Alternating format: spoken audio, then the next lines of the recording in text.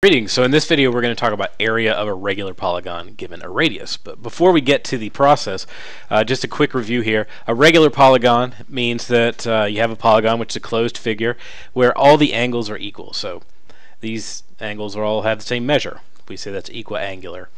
And then all the sides have to be the same length, so it's also equilateral. A radius in this case, where probably you're used to hearing it in terms of a circle, and it'd be that point in the middle that goes to the edge. In a polygon, that sort of changes a little bit. You get to the point where you have a point in the center that goes in and bisects this angle. So it has to go into the angle for it to be considered a radius. What we need to figure out is the area, and to do that we're going to use the area formula for a polygon. And if you don't know, we're going to use area equals 1/2 apothem times perimeter. Now, if you don't get that, that makes no sense. Why would you use that formula? There's a video on that. I think it's entitled Area of a Polygon Given a Side and an Apothem. So go there. It'll explain how you get there and how you could also just use triangles built from the center and then find the area of one of them and multiply by how many there are. That's another way to do it, but I'm going to use this here. So with that said, I have this, I'm trying to build it up. So I'm going to need some sides if I'm going to ever get a perimeter, and I'm going to need an apothem. So I have to build those things using the radius, and we're going to use trigonometry to do that, or we could use special triangles, your choice. So with that being said, I'm going to do what I usually do in the very beginning of this type of problem and put the number of sides up here in the corner just in case I need it later. So from here, we're going to go and sort of look at the idea of, okay, what happens if I make that angle there? And it always shifts, and I always hate that. I don't know why it does it. It just does. This is one of those things that happens. So let's see if I can slide this back over here. There we go. So now we get a clear picture of this being a right triangle, and that's important in this sense for us because we can use it to find the other parts that we need. Now, a couple things that I should mention. This, or just really one thing, when I find this side, it's only 1/2 of the total side, so just be aware that that's the case. I'm actually going to pop out this triangle so it's easier to work with. So I've got this triangle here. Put the parts together.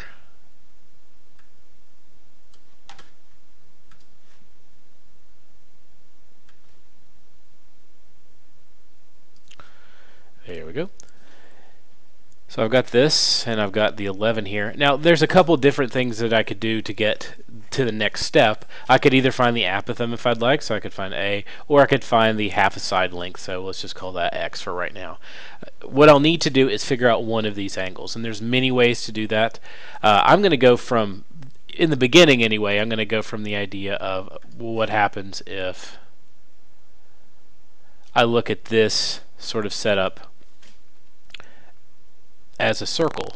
So each one of these parts, so like from here to here, would break it up. Each side would break that 360 degrees of that circle into 6 equal parts. So each one of these would be 60 degrees. And I can use that fact, and let me click back out and make it look back to normal here. So now I know that this angle here would be 60 degrees, but this is half of it, it's bisecting, so this becomes 30 degrees. Now I have some options, and I'm going to change this little a, make it look a little bit more like a small a as opposed to a 9. Now I've got some options that I can use. I can use the fact that this is a 30, 60, 90 triangle. That's helpful. I could use the fact that I could use trigonometry if I wanted. For instance, if I wanted to use sine here, sine of 30 degrees, because I have the opposite over the hypotenuse. And then I could just solve it. But what I'm going to do instead is use the special triangles idea. Now when I have a 30, 60, 90 triangle, and you're about to see why I usually use this to draw triangles, it's because I'm terrible at drawing them. If this is 30 degrees, if this is 60, if this is 90, this side is considered to be X, the side opposite 30 degrees. The hypotenuse in this type of triangle is actually twice the size of the smaller one. And then the 60 degree would be the smaller one times the square root of 3. So that's useful here. So if I wanted to find x, I could say, okay, well 11 is my 2x version, so 2x is equal to 11. I could easily find my x, no problem. Just divide by 2. And it ends up giving me 5.5. And you could say 5.5 if you want. You could say 5.5, whatever you want to do. So there's my x value, which in this case would be this part right here. So 5.5, which means my side length would be 5.5 and 5.5, which I hope is 11. If I did this, you know, that would be ridiculous if I didn't. So my side length is equal to 11. I'm going to go through and do some erasing here to make it look a little bit nicer.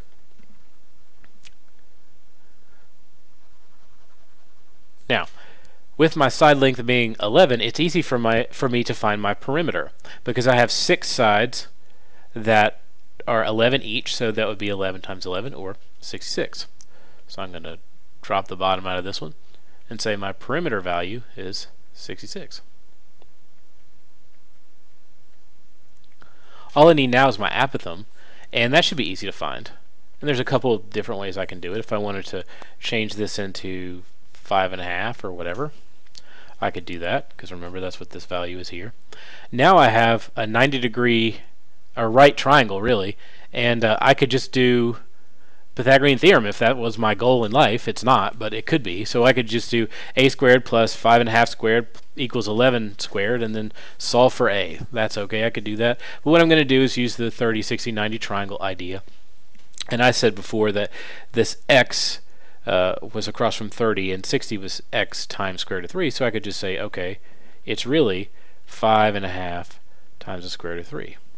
That's okay, I'm allowed to do that. It's ugly, but okay, you might do 5.5 times the square root of 3, depending on your visual preference. Now for me, this point is going to go up here, but I'm going to actually work it out really quickly, just because I feel like working it out. I don't know. Seems silly to make something so ugly sit there in the middle of a problem. So 5.5, and you might want to hit the times, so you know, you don't necessarily have to. So 9.5, 2627. I'm going to leave it in that form for right now because I'm trying to get a reasonably accurate answer. So it would be that times 66 times 1/2 or 0.5 or whatever you want, and it gives me a final area of 314.4.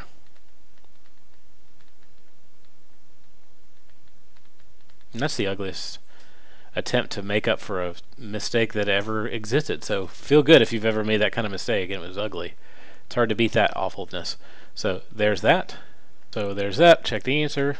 Looks good. See if there's one more that I'd like to. I'd like to have one that has sort of a triangle in it. There we go. It's a little bit of a sort of a horse of a different color in a way. Let me get rid of these objects. I don't want to get rid of the. There we go. So I'm given a radius again, and there's ways that you could deal with this. You should note that right now this is not giving me a 90-degree angle, so it's not like I can do 1/2 base times height. I would have to find the entire distance here. So continue that forward.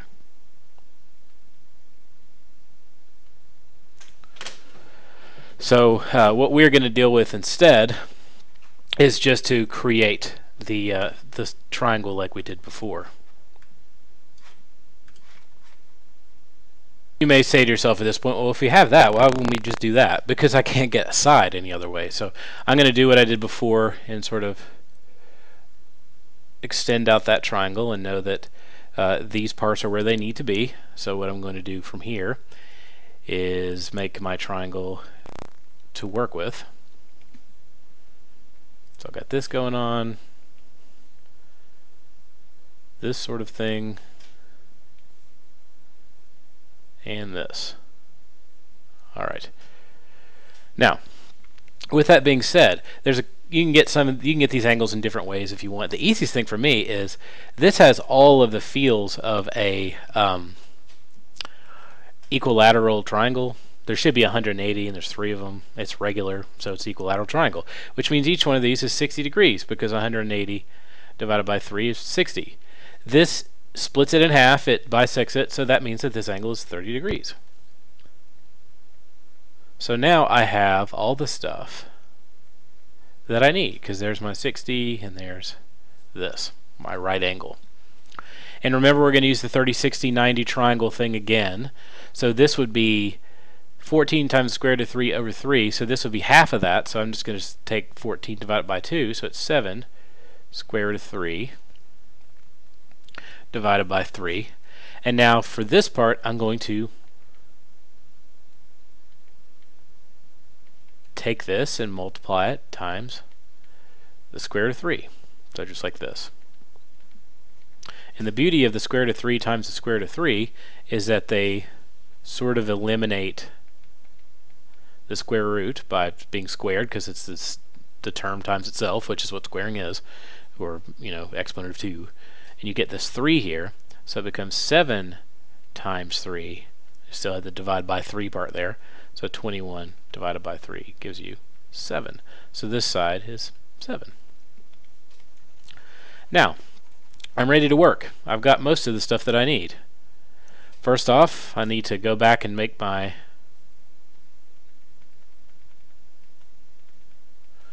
doesn't matter a ton because it's a triangle, but I will put 3 there. Go back to my formula here. Now to find perimeter, I need to find the distance all the way around, and I know now that this part is 7. This apothem here breaks it into 2 parts, so this is also 7, so that means my total side is 14. There's 14 here.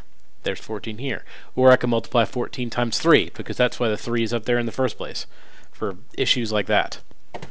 And it gives me 42 as my perimeter.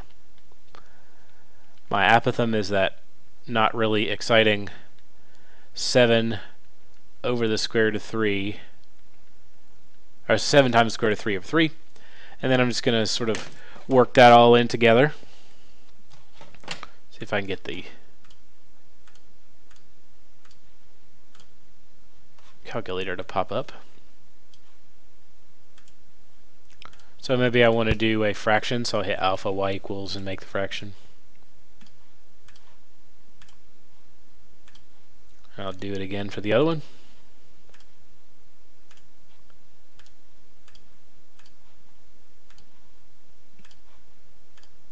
And then multiply it by 42.